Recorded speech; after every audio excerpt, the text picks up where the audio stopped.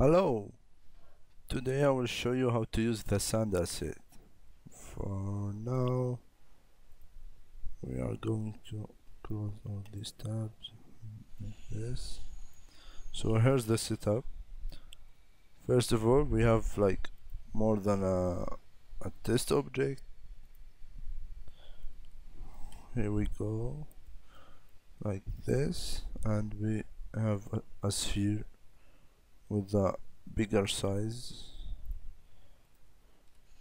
And you can see you can change the size, you can change anything you like. Okay, after that we make like some changes and we pass this in here, and you can make anything you like your own object, anything.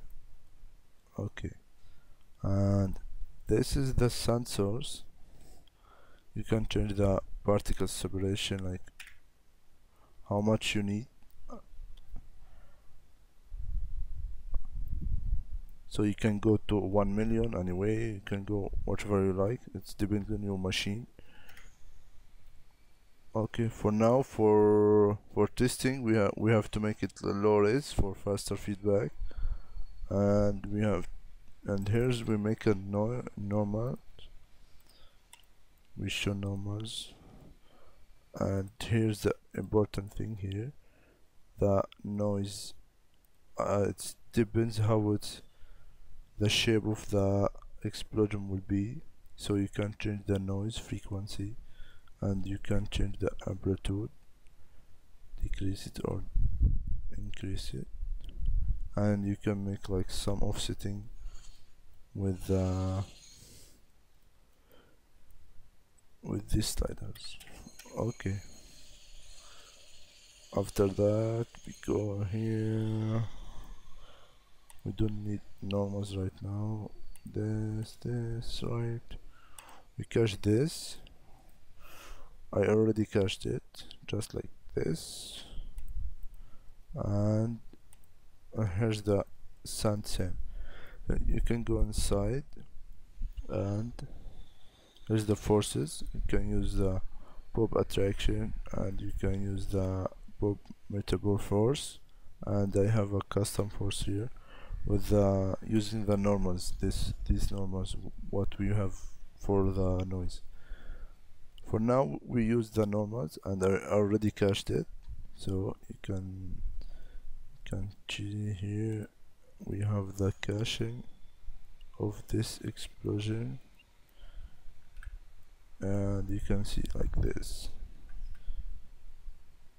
So if we need to make some changes, if we don't need this, we have this, the bob attract. If we enable it, you see how the force is reacting. So you can play with this if you like bob attract. If you like bob metaballs, you can use it, and you can go outside, play with the force. This is for the metabol force, so you can add more forces, you can decrease it, increase it, you can add more metabols, you can make it larger, anything you like. So now if you like, you see it's a different result, so you can play with it as you like. Now we turn this off and we enable this. We go back to the normal way. In this way you can like make some spikes and like make the shape you like, but you can use all together in combination like this. Can decrease it, you can use like 2 of this. It's pop anyway, so you can use any pop force as you like. Okay, so for now we use this only, and we can go here. We use the clumping. If you don't need any clumping, you can like go like this. There's no any clumping, it's like small pieces. If you need, you can go with 1, and you will see like more pieces sticking together. So it's your choice.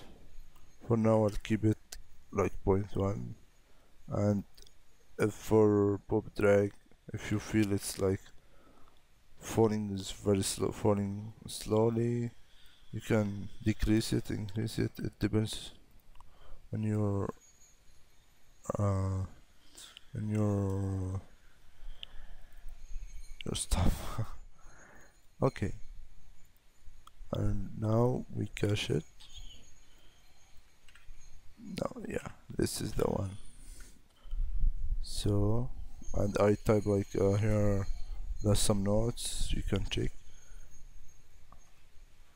Now we go down here, we have like abriz, so you can make it like this. This is the normal way, and this is the abriz. You can go more points per point, like 10, like 20, as you like, and you go like this. You see, if you go back to the original one, you see the difference. So you can do whatever you like. So now I'll keep it 5 for faster feedback, and yeah, go back inside, do some caching.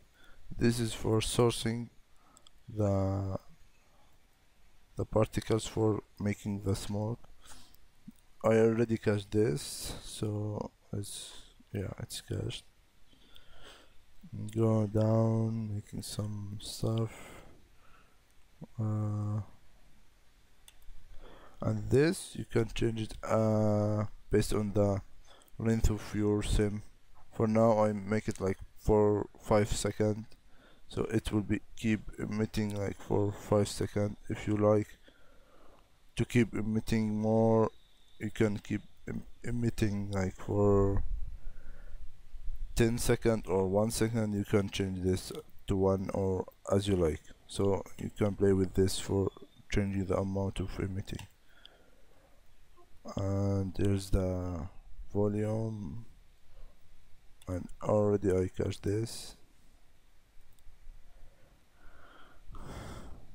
and I normalize the transformation for better result with the smoke.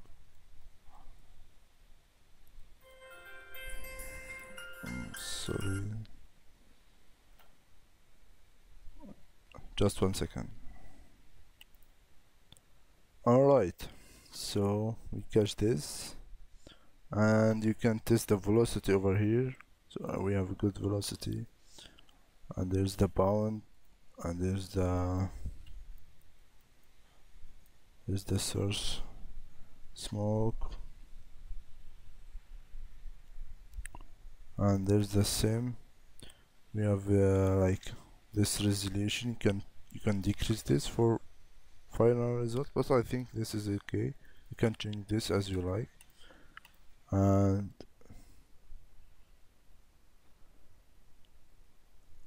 also you can play with these stuff like the size, the amount of dissipation, the amount of disturbance, the amount of turbulence, anything like you can change, but it's the default value, so you can keep it if you are not expert with this stuff. And there's the sim. It's very thick. We can go over here, go back to the invertance transmission, and go back to the original size.